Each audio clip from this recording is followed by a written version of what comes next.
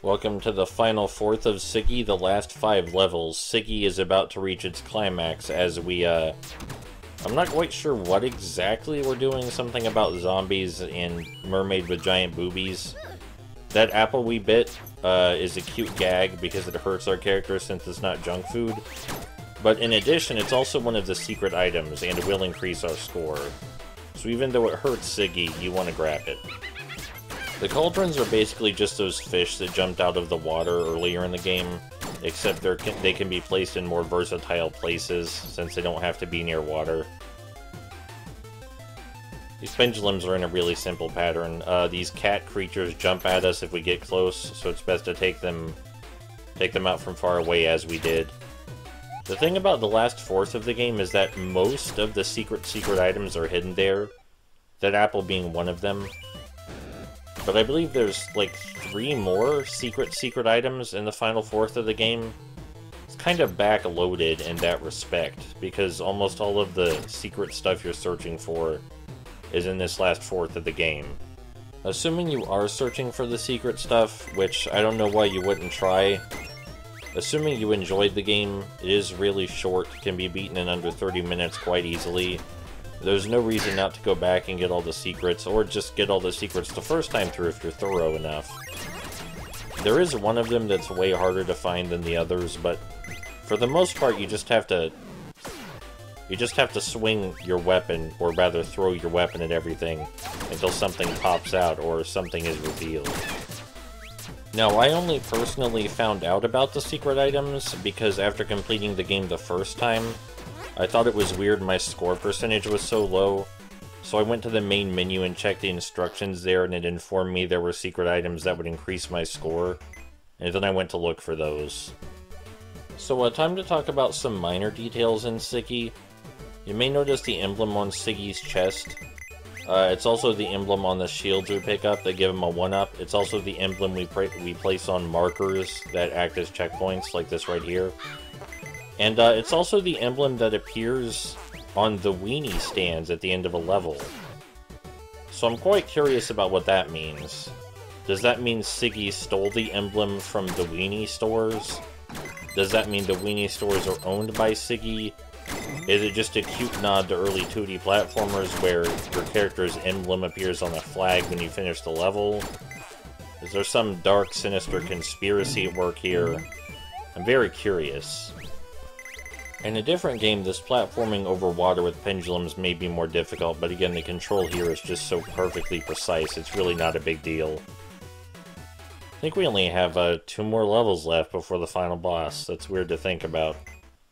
I do hope you've enjoyed watching Sigi. I've certainly enjoyed playing it multiple times. As you're seeing, the platforming challenges do get a bit more difficult toward the end, but as I've said multiple times throughout the playthrough, the game is easy enough for about anyone to finish it. Oh, this up here, I call this the busy forest, because there's just so many goddamn enemies in it. It's ridiculous. There are so many. It's Screen Shakesville up in here. But immediately after the busy forest, there's another item right here in the chimney.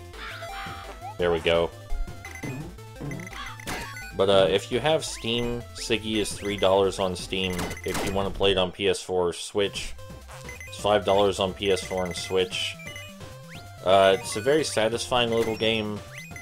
Even though you've watched it just now, it is actually quite satisfying to play because of the screen shaking, the thwompy sound effects, and the tight controls.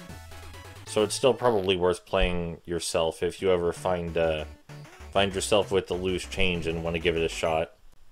I mean, I can't really think of any obstacles to enjoying it. I think anyone familiar with controllers and video games should be able to play, enjoy, and complete it.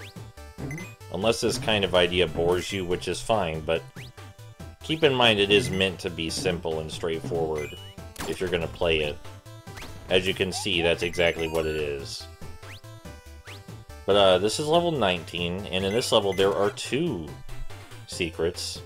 The 2 final secrets, in fact. One of which is the hardest secret to find, and one of which is a bit easier. The boulders on this hill can be hard to jump over because the hill is slanted, but we have so many extra lives at this point, it's fine.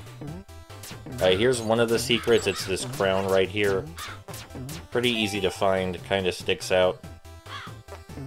And then the next secret is up here shortly. Yeah, right here.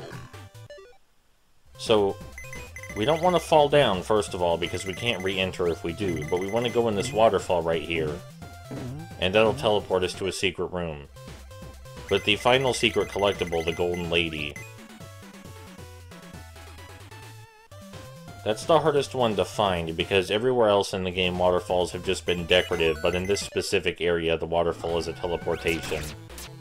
Anyway, that's pretty much it for level 19, actually. So we're about to face the final boss, and tank the shit out of him. The final boss is probably the weirdest part of the game by far. Such a weird decision for a final boss. But you'll see in a moment.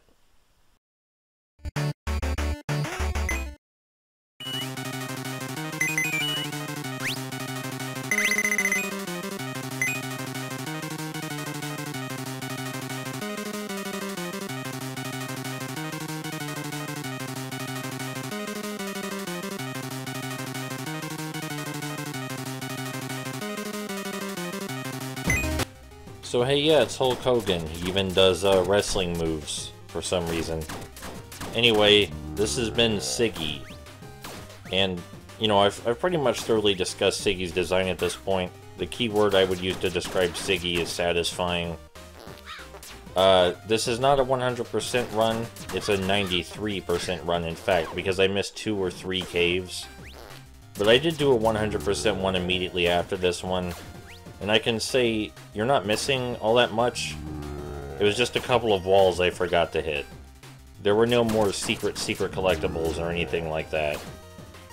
Like, I'd be hard-pressed to tell you which walls I missed exactly. Sigi is short and sweet and weird and really easy to pick up and play in an afternoon, like some of my other favorite retro games. Like Mighty Morphin Power Rangers and Kadash. Except it's, I mean, the design isn't like those, but you can pick it up and beat it in a single afternoon easily like those games is what I'm saying.